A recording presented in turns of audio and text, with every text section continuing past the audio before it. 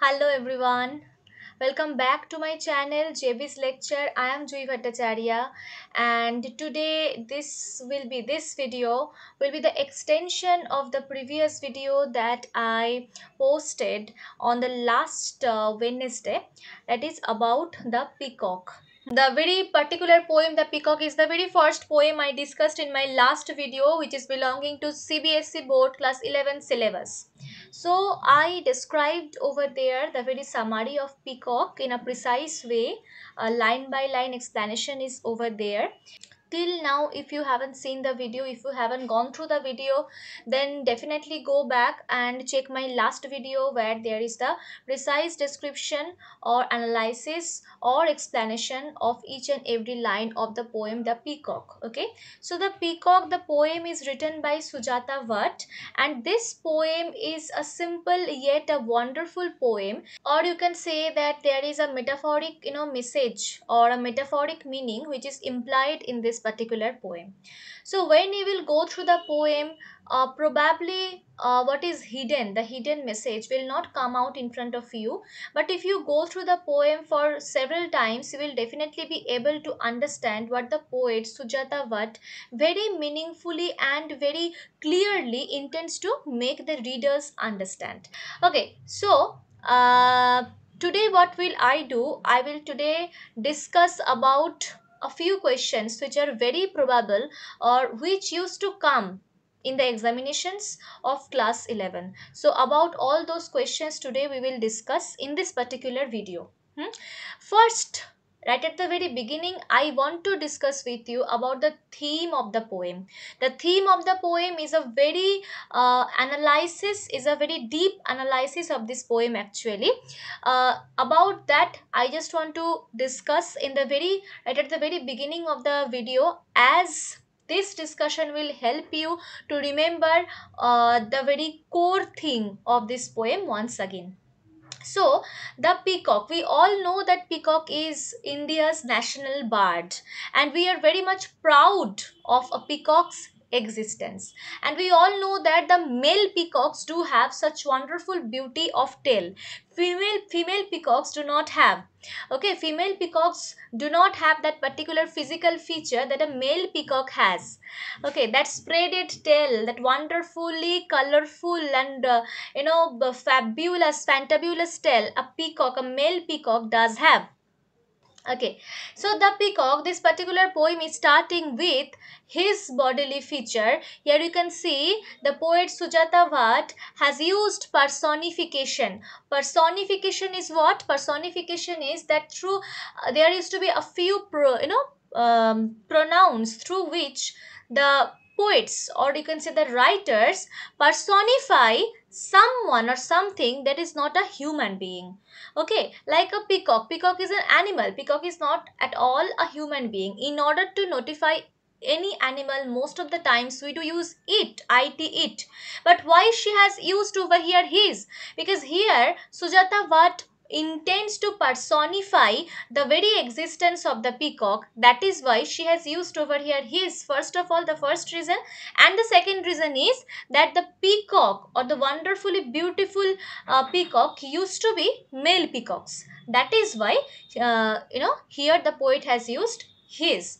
So his loud sharp call seems to come from nowhere. So I will not discuss each and every line over here. I have just read this poem, and let me read the poem once again.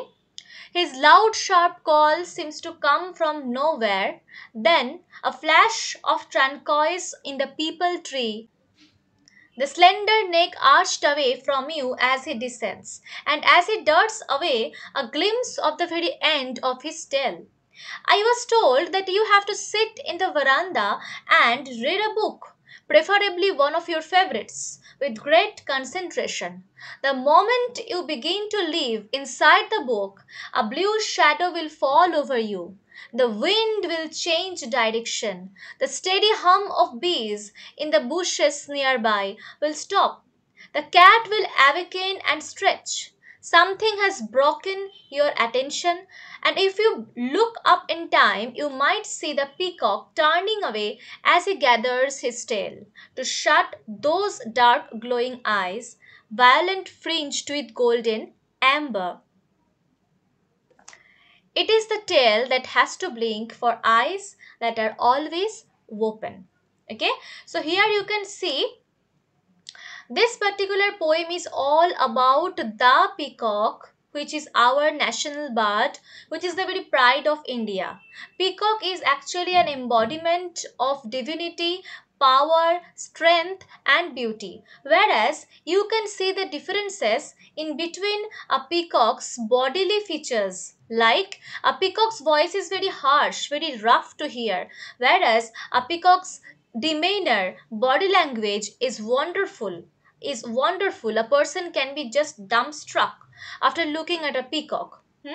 Now, whenever you find a peacock's harsh voice, you will be able to identify, but you will be unable to see him properly, because peacocks used to be over there within the forests, deep forests, and the very color of a peacock's body has a wonderful similarity with the leaves, okay, of the trees present throughout the entire forest. That is why people used to be very much unable to identify peacocks, properly. Okay, and if he comes all of a sudden and understands or makes out the very fact that someone is noticing him, then definitely he doesn't wait. He just wants to run away. He just wants to descend. Okay, that you will have just a glimpse of his body. You will have just a glimpse of his tail. You can just see the peacock. দেখ ময়ূর যাচ্ছে in Bengali. Look, a peacock. Just like that. A peacock will never ever come in front of you and spread his tail even in the monsoon on the road. If you are over there in a zoo, you can see. But otherwise, there is a very less chance to see a peacock, moving here and there with great freedom and coming in front of you with his wonderful bodily features. Okay, he has slender neck. Okay, he has a very thin neck, wonderful neck that can be arched away here and there in order to see, in order to behold who are over there around him. Okay, now here the poet was instructed, or the poet was told to sit in the veranda and to be attached or to be engaged in reading one of her favorite books. Why so? Because whenever you are reading or whenever you are engaging yourself in reading, and if the very book is your favorite book, then definitely there will appear a very, a wonderful silence. And that particular silence can bring extreme concentration within you. Okay, you will be concentrated, you will accumulate all your concentration in reading. That time you will be engaged, and at that particular time even the very sound of your breathing can be heard. Understood? That, you know you can even hear the very sound of your heartbeat at that particular moment, because at that particular moment all the cacophony, all the chaos, all the sounds around you used to be all stopped and paused. And during that silence only, a peacock comes. During that silence only, an animal feels free to be present in front of you. Because we all know that forest is the world of animals. Just like the society is the very world, is the very place where human beings live. Just like that, forest is the very society for animals. It is built for animals. And if you have entered a forest, that means you are an intruder. That means you are an intruder. You have intruded over there. You have entered over there forcefully. And nowadays people used to carry cameras, mobile phones each and everywhere in order to click the pictures of wonderful appearances of the, forest animals. But that actually irritates the animals, that actually irritates the animals. The very click, the very sound of clicking pictures, that is so irritating to them. The very clicking sounds of cameras, your cacophony, your noise, you're talking to someone else, these are very much irritating to the animals. They will never ever come out in front of you. Understood? So in that extreme silence, a peacock can come in front of you. And here the poet has understood, has felt that a blue shadow is over there all of a sudden, over there, over herself, over her book. That means the very blue shadow is of whom? Definitely is of the peacock. Okay, and when the peacock comes, then the whole nature will cooperate with the viewer. If you are with patience waiting to behold wonderful appearance of the forest animals, the whole weather, nature will cooperate with you. The wind will change its direction. If it moves fast, excuse me, then it stops moving so fast. Okay, even the very steady hum of bees, that means the very noise that the bees used to make around the beehives, that also will be all silent. Okay, the cat will awaken and stretch. Something has broken your attention. That if you look up in time, you might see the peacock turning away as he gathers his tail to shut those dark glowing eyes, violet fringed with golden amber. It is the tail that has to blink for eyes that are always open. So here you can see what is written over here. There actually the poet has brought a very comparison in between a cat and a peacock. What a cat does. What does a cat do? The cat, well, all the activities of cats, most of the activities of cats used to be over there made to get attention from human beings. We all know that cats are the attention seekers, isn't that? Just like that, peacocks also sometimes do such things, and if you are that much lucky, if you are just that much attentive, okay, you can see the peacock, because all of a sudden the peacock can change its direction, and it actually depends on his mood. Understood? Understood? A peacock always demands your attention, but he will not give you that much time. Okay. So these are the very you can see the features of our bodily appearance of our, you can say the physical appearances, like you see violet fringed with golden amber, glowing eyes. These are the very wonderful, dumbstruck, spellbounding bodily features of a peacock. Okay, and here just within a blink, within a very time period that you blink, within a very time period of your blink of blinking eyes, during that particular moment only a peacock can be disappeared. A peacock is always present to those whose eyes are always open. Understood? A peacock is always present to those whose eyes are always open, who does not blink. And it is not possible. It is not possible. It is written, it is not possible. We all know that, isn't it? Okay, so if you are very much eager to see peacock, if you are very much eager to confront a peacock, you may go to some forest, some prescribed forests are over there, mentioned forests are over there. You can go, you can take your mobile phones, you can take your cameras, but always be careful about its sounds. You should not make noise. You should be all silent. Your appearance should be hidden. Then a peacock may come out in front of you. Okay, without the very fear that yes, a human being has come inside the forest and he or she can harm me. If a peacock or if any animal will be without such fear, then he or she or they may appear in front of your eyes. So over here I have once again discussed the very theme of the poem. The very theme of the poem is the very nature, the beauty, the strength that a nature shows, manifests, demonstrates, or mirrors. And what is the very hidden message that you can get from this particular poem? What is the very metaphoric meaning that can come as a question as well? That is, Sujata Bhatt, the poet, actually wants to say that silence is very much needed. If you want to hold the beauty of forest, if you want to confront the very beauty of forest, then be silent. Don't irritate the animals, because they don't come inside your society and irritate you. Then who has given you the very right to enter a forest and irritate them in such a brutal way? So be silent and get the appearance of the animals. Understood? I guess in this video it is very much clear to everyone. The very theme of the poem, the very analysis of the poem. I think just after listening to this description, you will be able to write, to create answers by yourselves. Okay. Now let us discuss about the probable questions which may come in your examinations, and the way I have described over there. If you have followed the way properly, you will be definitely able to answer any question. I have already given you a very idea of mother answer, what is called a mother answer, that I have given you probably in the very third video of the gift of India, isn't that? So go for that, and try to create your own mother answer. Okay, so now let us move to the very part where a few questions are mentioned which may come in your examination. Okay.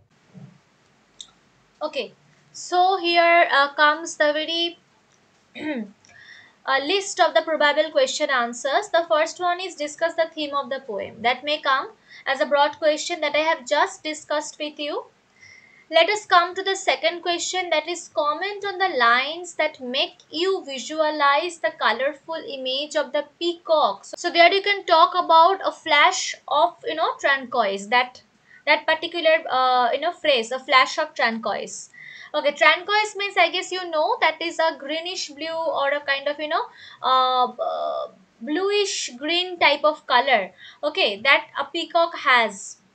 Second phrase that you can take, that is, let me just look at the poem once again. Yes, the very slender neck, the very thin neck, that is also a wonderful feature, bodily feature that you can uh, mention over here within your answer.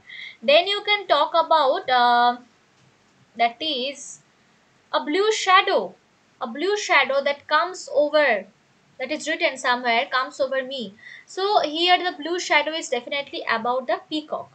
And you can talk about yes, the very last part, those dark glowing eyes, violet fringed with golden amber. These are also the very bodily features of peacock. So these particular phrases or lines you can take from the book or from the poem, and do not at all forget to put the double inverted comma, as you are quoting the very speech of a poet. That is why, okay, always use the quotations, write the quotations within double inverted comma, otherwise your marks will be deducted brutally. I am giving you warnings. Okay, so these particular phrases or lines you can use in your answer in order to mention or show or write the very visualization of colorful image of the peacock. Okay, and at the very beginning just start with such lines that the peacock, written by Sujata Bhatt, is a wonderful manifestation of nature and the natural beauties demonstrated by the national bird of India, the peacock. Okay, just like that, start the answer, and then one after another, use or write these phrases or lines. Okay, and write 2 or 3 explanatory lines as well. Okay, now see the next question. What are the cues that signal the presence of the peacock in the vicinity? Right at the very beginning, you can talk about the peacock's, bodily features, slender neck, and when he descends, and the very glimpse of his tail when he notices, or when he can understand that a person is noticing him. Okay, then go to the shadow, blue shadow. Okay, and then you may come to the very part that I have just told you about, the very changes of direction. Okay, when the wind changes, very sorry. Here outside the weather is actually not well, and I am over here talking about the weather only, the very nature only. But outside it is raining so heavily, and the thunderstorm that you can, the very sound of the thunderstorm that you can hear, it is happening. But sitting inside that particular weather as well, I am making videos, and I am, because why? Because this is my one of my favorite jobs. Okay, let's start. I am getting distracted a bit. Fine. Where I was? Yes, about the very wind. When the wind also changes its direction, and yes, about the hums of the bees, steady hum of the bees. These are the very cues, signals that the nature gives you each and every time when a peacock is around you. All of a sudden, everything gets stopped. Understood? You can write about that. I have just discussed about the very theme of the poem precisely. That is why I am expecting that you people can write the answers by yourselves. You can even post your answers in my comment box. Okay, I will definitely try to read those answers and definitely will comment you as well. So you are free to post your answers in my comment box as well. Okay.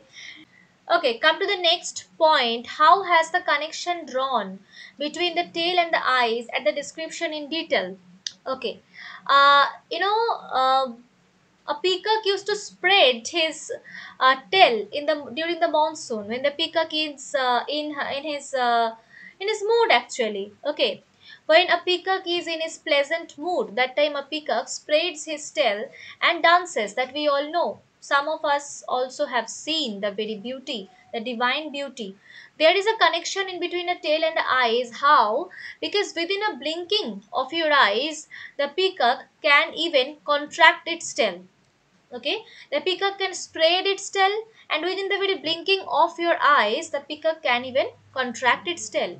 And when the peacock is contracting its tail, it is having a very shape of an eye to some extent. Understood? So quote those lines which are related to tail and eyes and write down this particular analysis.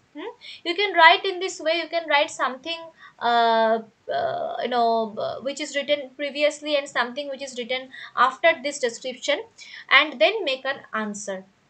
Okay. Now come to the next question. How does the poem capture the elusive nature of the peacock? Elusive means what? Rarely seen. A peacock is rarely seen. It is written right at the very beginning of the poem. You can go for the very first part of the poem as well, where it is written that it's his voice can be heard, but he is very much rare to be seen. It is very much difficult to behold a peacock. Okay, that particular part, and when he understands that someone is noticing, it descends so fast, that particular part. And one another particular part is over there when it when he actually, very sorry that I am using the pronoun it, when he contracts its tail within a very glimpse of your eyes. The peacock contracts its tail, and the peacock spread his tail. The peacock contracts his tail, the peacock spread his tail. So within the very glimpse of your eyes, within the very glimpse of your eyes, the peacock can be disappeared as well. But if you are enough attentive, if you are having that particular patience, you will be able to see the peacock. And the peacocks are always available to those whose eyes are always open. Understood? That is the very thing, whose eyes are always open. So it is very difficult to open your eyes all the time without blinking, isn't it? It is even not possible. So through this particular description only, one can understand that the poet wants to show or wants to tell how much how much difficult it is to see or to behold a peacock in front of your eyes. Understood? Now come to the last question. The peacock is a colorful bird. How does the poem capture the various colors that its plumage displays? So here you can see there are a lot of examples or instances written throughout the entire poem. You can go for that. Yes. So in order to answer the very last question, that is question number 6, we can go to this particular poem again. Here you see a few instances which are written. Many instances are over there which manifests the very diversity in a peacock's bodily feature. You see here this part, a flash of turquoise. This you can write. Then you can write about the blue shadow. That is here a blue shadow. That you can write. Then you can write about dark glowing eyes, violet fringed with golden amber. Here you can see a lot of colors, about a lot of colors the poet has written. So these particular lines or phrases you can quote, and do not at all, I'm repeating, do not at all forget to use double inverted comma. Otherwise, whatever effort you are putting, whatever effort you are giving over here in making your answers and all, will go in vain completely. Understood? So here I am completing the very question answer discussion video.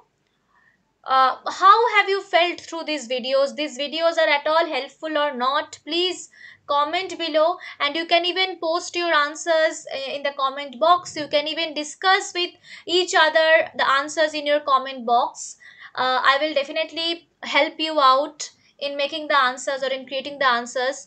Don't worry about it. And if somewhere you are not understanding the answers properly, or the very theme properly, or the very analysis properly, then definitely comment below as well. Okay, so do respond. If you do respond, I will be motivated as well. Okay, so here I am completing the video. Next video will come very soon. Be updated and keep an eye. So bye, take care.